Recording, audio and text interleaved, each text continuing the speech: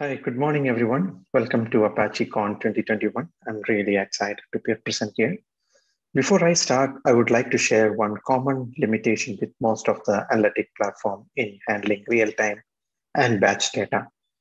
Most of the platforms are optimized for either real-time or batch, which means the approach, architecture, resources, components which are used for batch system are completely different from real-time versus and vice versa. In today's talk, we are going to see these challenges and we will see how Apache Druid bridges this gap. Before we start, I would like to explain about a challenge I have encountered in my journey as a data engineer. During this journey, I've used various framework for doing analytics, example, batch system like Apache Hive, Spark, Presto, Flink, whereas the platform like Apache Spark and Spark Streaming, Apache Kafka and Spark Streaming, and the like have the capability to analyze the streaming data. This talk is about Apache Druid, how Apache Druid could query real-time as well as historical data in sub-second level of latency. A short introduction about myself. I'm Tijo Thomas, Senior Solution Architect at Imply. I started my big data journey from 2013-14 onwards. In this journey, I worked with Huawei, Hortonworks, Cloudera, and now at Imply. What we do. Imply was founded by original creator of Apache Druid. We provide managed service for Druid platform in cloud, Kubernetes, and even on-prem. We provide BI tools called a Pivot, optimized for Druid workload, and also provide a application monitoring tool for managing and monitoring Druid clusters. I will start this talk with a small use case of mine doing an analysis of sales campaign. And I'll try to solve my use case and help you to understand the gaps in analyzing the data with the existing other technologies, which I know. Here is the problem statement I have. I want to analyze my sales campaign and provide promotions. How do we do it? I'm getting my data in a streaming manner. So I want to show the number of unique users logged into my app in a dashboard on a real time and various reports on current campaign. I want to compare the result with my previous campaign as well. So let's take the common architecture. Back in the day, when we had not much option to store data, the only storage is database. The application store the data to database, and basically the report or the BI tools connect to the database to generate the report. There is no concept of batch or stream. Whatever the data is available, it will be in DB and just go and query it from the DB. Let us review if this architecture fix my problem. Okay, I can query and get the number of unique users logged into my app, basically on a real-time basis. I can query various report on my current campaign and even the older one because everything is in database. I can compare the report with my previous campaign as all the data is in the same DB, but this approach is not a good practice as we don't want to overload the transaction database with all this kind of analytical queries. So how do we fix this? Okay, so this is a typical scenario that instead of querying directly from the DB, reports are generated from a data warehouse. But data warehouse does not have the real-time data because data warehouse get populated on a periodic manner.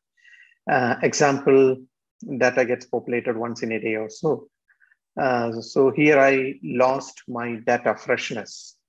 I need to wait for a day before I can query the latest data if the data warehouse is populated once in a day. Let's review this architecture if it satisfies my use case. I cannot query and get the number of unique users logged into my app because the data will be loaded to the data warehouse only after some time. I can query various reports on the current campaign and even the older one. The current campaign means I may not be able to query the latest one because the latest one will come next day. Again, I cannot compare the report with the previous campaign because the current data is not yet available as it's in the same DB. Yeah, so I have this limitation. So in addition to that, I want fast aggregation. Basically, mostly in my analysis, I want to slice and dice. Where the slice and dice queries are mostly group by in nature. So I need fast group bys. And I need data freshness as well. So let's see how we can use some other technologies. Like I use OLAP technique where the data is pre-calculated and kept. The goal is when we pre-calculate and keep the data or aggregate the data and keep, and then the analysis, the group by queries need to crunch less number of rows and it will be faster. So in OLAP, the data is being aggregated based on some dimension. And one of the common dimension is time dimension. Time dimension is a special dimension in OLAP. The reason is the event happens over a period and aggregation happens over a period. So I will explain that in detail in the next slide.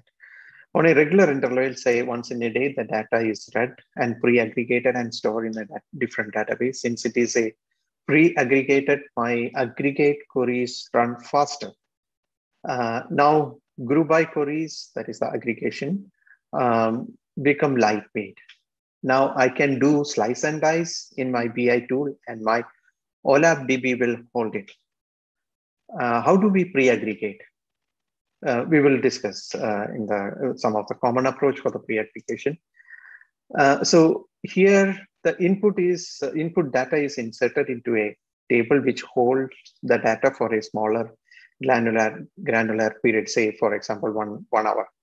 Till 1 hour, all the data goes to this table. Every 1 hour, last 1 hour of data is aggregated and stored in a hour level table. The end of this day, the previous 24 hours of data from the hour level table is aggregated and stored into the next level of, that is the day level table. So here is the idea is there will be different tables for different granularity in time. Once the data is aggregated and pushed to the next level of table, it's optional to keep the data because the data is already aggregated and available. You can remove this data so that reduces the load on the system. When you query, the data is queried from a hour level table for the current day and a day level table for the current week and a week level table for the current month and so on and so forth. So always you maximize the usage of aggregated data. So you don't need to crunch or run through all the data in all the rows in the data which is ingested because it's in aggregated format. However, this doesn't work out of the box. This requires some OLAP engine to convert the query to split into multiple queries based on the granularity and so forth. But it is possible. But you need to keep this data moving by aggregating from one table to another. This is a lot of work, right? I agree. A lot of maintenance effort. Uh, there are many places it can break, like if some reason that is the scheduler didn't run, data didn't move, it's escalation, a lot of challenges. Maybe mostly maybe we'll get the wrong data as well because there is no alarms we'll not get. In this scenario, I'm using a relational database, and there is one more challenge there. Relational database is in a single node. So this architecture is not so scalable. As the data starts increasing, the storage of the raw data in the smallest granularity table becomes itself a big challenge. And the cost involved in storing those data, even for a short period of time, it's tremendous. So what's next? With the entry of big data, the entire paradigm change. With the big data technology like Hadoop, MapReduce, and HDFS, huge data can be processed using more number of nodes. Here, the logic is to split the data into multiple smaller unit of work and process in individual nodes, and then collect the result back into the back and merge the result. So unlike the earlier approach where the data is processed in a single node, now the data is processed in a distributed manner. Now we can process huge volume of data with this approach. But all these approaches, in all these changes in the process of distributing the workload and merging the result back has effectively increased the latency of the query to a greater extent. The query takes longer duration to complete, not because it doesn't have the processing power, but now it has to do more work. It has to split the query, distribute it after executing in each node, collect it, merge it. So this happens over the network, and there is a latency involved. In this transition, we lost the capability to process the data in real time when compared to the first scenario, okay, where everything is in a DB. Yeah, so there are use cases we have to process the data in a real time. So in that scenario, the only option where earlier it was to query the transaction DB. So there is a alternate approach for doing that is whenever the data event occurred at the time before it insert into the database, the data can be replicated into a messaging queue, but the data can be processed on the real time like that. So again, it's not out of the box. You have to implement this. You have to implement it based on the business logic. When the data can be committed, at that time, you need to push it to a different storage. Different queue messaging service. Doing this reliably, again, is a lot of challenge. Maintenance is a challenge. A lot of exception handling, failure, etc. However, due to the need for streaming analytics, a new set of platform evolved. So Kafka, sparse streaming, Flink, Storm, these platform can read from stream and process the streaming data some are in a micro batch, some can have the capability to process one by one, and capable of handling the volume of data by scaling into multiple nodes. So even though there are small differences and similarity across these platforms, it does almost the same job. But this framework does not have the support to query both historical data as well as the streaming data. The only option is to fire the query to batch analytic platform and then streaming analytic platform. And someone has to come and do this merge and produce a final result. Often application layer take this job of merging the result because that is a complex part and it's difficult to implement a generic solution at the platform level. So this is a typical Lambda architecture. I don't need to explain about Lambda architecture, everyone knows that. Where the streaming use case is satisfied in the streaming path and batch use case is satisfied in the batch manner. The data from the Kafka is pushed to HDFS on a regular interval, example for example, once in a day. And whenever there is a query to the batch, the data will be fired to Spark. And whenever there is a need for a real-time analysis, the data will be handled by the Spark streaming. Let's come back and review if this satisfy my requirement. Can I query and get the number of unique users logged into my app? Yes, I can. Can I query various reports on my current campaign? Yes, but no. Yes, because I can query. No, because I cannot query immediately when this event happens. I need to wait till the data is made available to the batch system.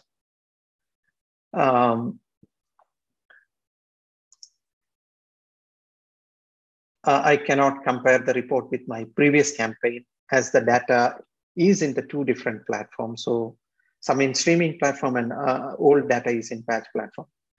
So either I have to do it by myself, that application has to do it, but the platform cannot do it. So there are some limitations. We'll review some of the approaches. Some business do, even though it is not very prominent. So one is Hive Stream and other one is Phoenix on top of HBase. Phoenix provides a SQL layer on top of HBase. So using Hive streaming, we can insert data into Hive in a streaming manner, but there are some limitations. Each streaming commit creates one file. Each micro batch, even if it is accumulating as a micro batch and committed, will also create a file, right? So this creates small segments, small files, and that is a big problem in Hadoop. Now, what are the limitations? So the limitation is data freshness. You know that the stream commits can happen only after a few minutes, and otherwise there will be a compaction pressure. Then the query latency. Hive is in general good for batch kind of workload as overhead of the query is relatively higher. So even with the small data, the query completes with longer duration, like more than 5 seconds extra. Each query need to spin up a container, hence not good for use case which requires high concurrency. It doesn't work out of the box. Need to build a data pipeline to read the data from Kafka. Batch it in some other technology like Spark or NiFi, etc., and insert into Hive. This involved higher resource utilization and more components are involved in this. Okay, on. In 2020, ApacheCon, our CTO Gian Merlino has explained more about categorizing various big data processing and storage engines. In his talk, he's categorized HBase as a serving database, as a serving layer. I also like to stick on to that. I call HBase as a serving layer. By the way, if you didn't see that, it's a awesome talk. Never miss that talk. Yeah, coming back to the HBase. HBase is essentially a key value store with very low latency. Hence, we could pre-aggregate the data and keep it in HBase. The consuming app query this pre-aggregated data and display. Display in the sense pre-aggregate the data and provide it to the PI tool. The challenges, data freshness. Data need to be pre-aggregated in some other platform, and hence possible only after aggregating the data can be pushed into HBase. Aggregation is slow, even though HBase it's basically a key value store and not a good candidate for a aggregation kind of queries. It is very efficient in kind of a pointed query, like select a column where table equal to key equal to ABC. That's a good candidate, but not a good candidate for a group by queries. Even the data is pre-aggregated based on the query. Further aggregation might be required on top of the pre-aggregated data. In those scenarios, this becomes really slow.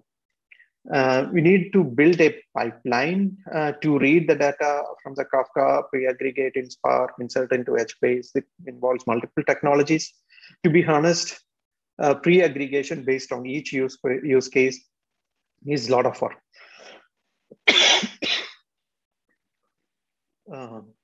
Not a suitable candidate for slice and dice kind of use case, and maintaining the pipeline and maintaining more platform and monitoring them, not only laborious, but require expertise in those technology.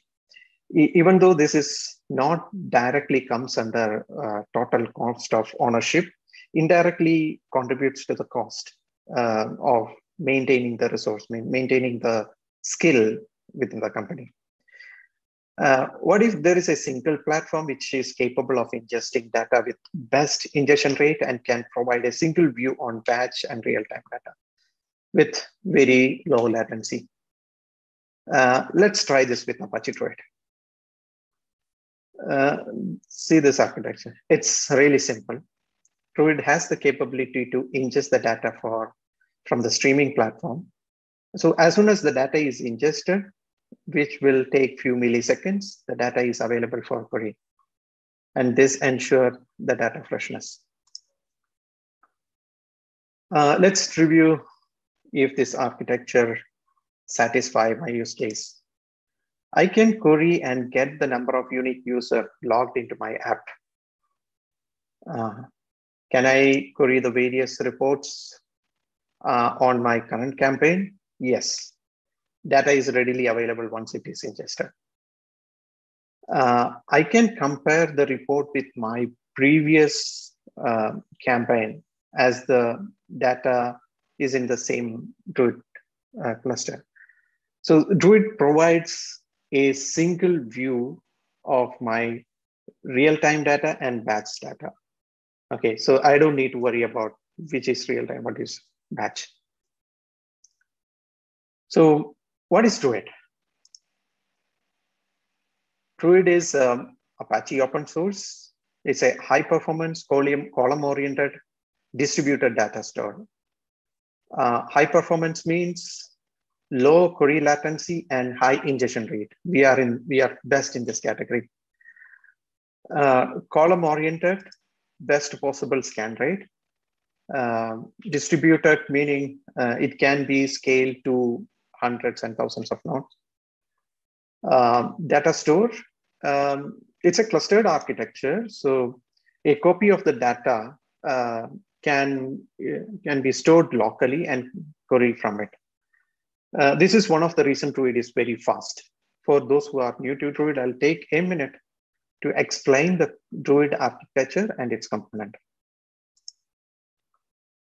It consists of query node, data node, and master node. Master node have a coordinator service which coordinates and manage all the historical data, all the data within Druid cluster. So overload service manages the real-time ingestion part of it. Now the query node accept the query and split into multiple subqueries and sent it to the data node. This is effectively done by a service called broker within the query node. Data node has two jobs. First one, the middle manager service in the data node need to respond to queries on real-time data and at the same time ingest the data. Historical service, it has only one job. It needs to respond to the subqueries coming from the broker. Now, what broker will do, it collects the results from the historical as well as the middle manager and merge this to result back and send it to client. These are some of the typical use case where the data is also huge and need real-time analysis. But to be honest, this is not limited to any of these 4 verticals. How can I get help? Yeah, so there are Druid forums you can sign up, and there are community, Druid community, Apache Druid community. It's a really active community. Subscribe for the mail. There are Google groups, for Druid. Sign up for the meetup groups. There are SF channel for Druid. Please add, if you are already working in the Druid technology, please add your skill set and LinkedIn. Okay, so we have seen how this BI platform evolved, discussed about architecture based on the big data, seen some possible streaming architecture, how Apache Druid simplifies the analytic landscape, and we have seen the Druid architecture. Also, you know now how to reach out to the community.